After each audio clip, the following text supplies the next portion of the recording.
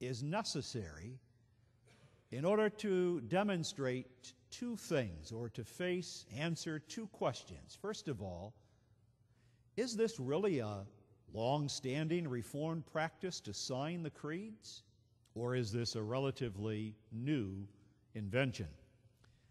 Secondly, we need to see, why did the church draw up a form and require office bearers to sign it? Why? So how long has this been going on, and why this form? How long? The answer to that is this: the faithful Reformed Church has practiced subscription nearly throughout all her history. The Reformation came to the Netherlands very early on in the 1520s. Calvinism came a little later. Lutheranism was the dominant religion. But when the Reformed faith came into the Netherlands, it took over very, very quickly in the 1540s and 1550s. When did they start signing the formula of subscription, or signing the creeds? In 1559, the French churches, now we're in France, the French churches in 1559, heavily influenced by that Frenchman named John Calvin, had their office bearers sign their confession. 1559, they signed their confession. The Walloon churches were the French-speaking churches in the Netherlands. They fled from France because of persecution to the Netherlands, and there, of course, they faced even greater persecution. But they held a synod in 1563, and they required the delegates to sign the French Confession of Faith. In 1568, they did not require subscription at a synod in Basel, but they said this: "It is resolved that everyone who has been lawfully called to the ministry should be asked at his examination." This is what every candidate for the ministry will be asked: whether he agreed in everything with the doctrine that was publicly taught in the churches and contained in the Netherlands Confession of Faith and the Heidelberg Catechism. So they didn't have to sign anything, but they had to answer the question: do you agree with all the doctrine that is taught in those two documents? The earliest, broadest gathering of the Reformed churches in the Netherlands actually met outside the Netherlands in Emden, and they decided the following, as you find in your program in the inside. The gathering held at Emden, October 4, 1571. This is what they decided. In order to demonstrate the unity in doctrine among the Netherlands churches, the brethren thought it well to subscribe to the Confession of Faith of the Netherlands churches, likewise to subscribe to the confessions of the churches of France, in order thereby to attest their agreement and unity with these French churches. Why did they sign them? In order to demonstrate unity. Unity with the church in the country next door. Unity within the church in the Netherlands. Whether you were from Amsterdam or Gelderland or from any of the churches in the Netherlands, you would have a unity in doctrine. In doctrine. They saw that as being that important. In 1574, a provincial synod meeting in Dordrecht decided that all ministers must sign the confession and the articles of the church order. Both had to be signed. Another provincial synod met in Dordrecht 4 years later and decided that ministers and professors of theology must sign the confession, and they added it would be good that the same be done by elders. So it started out with only the delegates that attended a particular meeting. Then it broadened out into the ministers, all of the ministers in a particular group of churches. Then it was added the professors of theology, and they said, and it would be good if it would include also the elders of the church.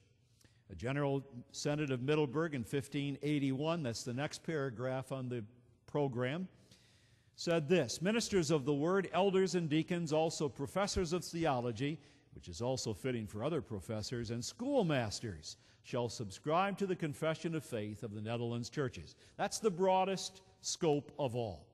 Ministers, elders, deacons, professors of theology, and the schoolmasters must sign the confession of faith.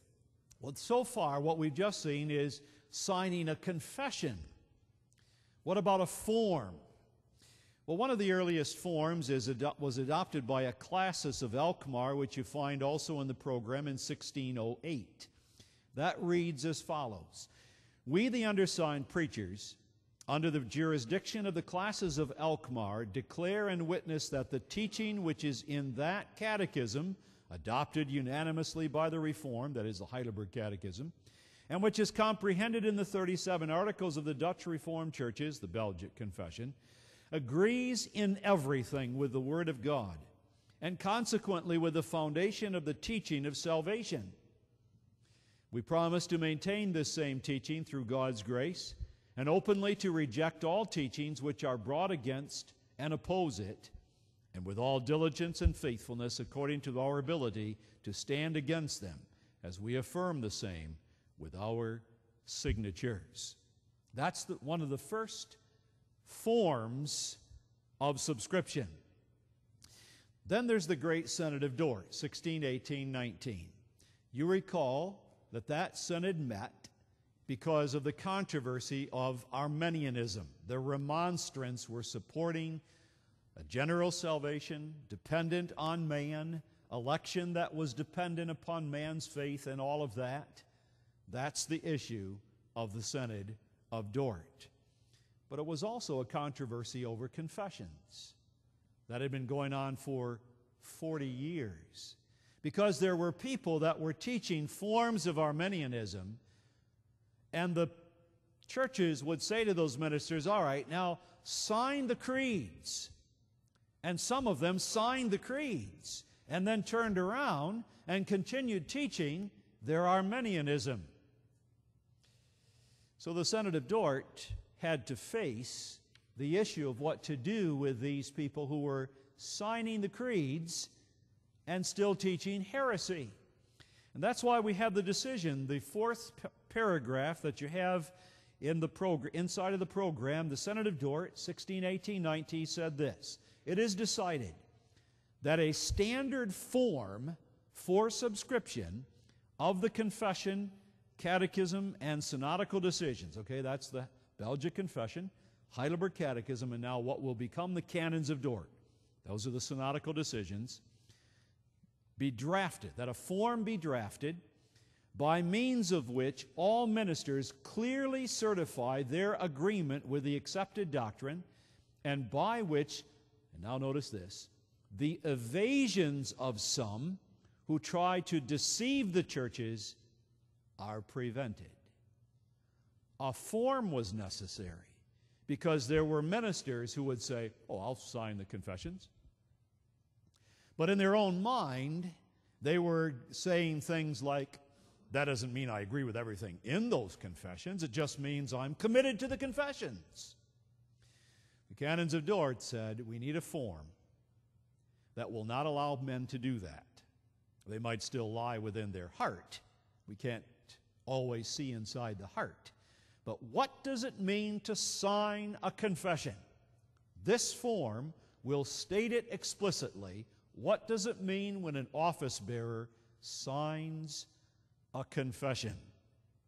And so they drew up a form for ministers of the Word, another form for professors of theology, not all of whom were ministers, and still a third form for teachers.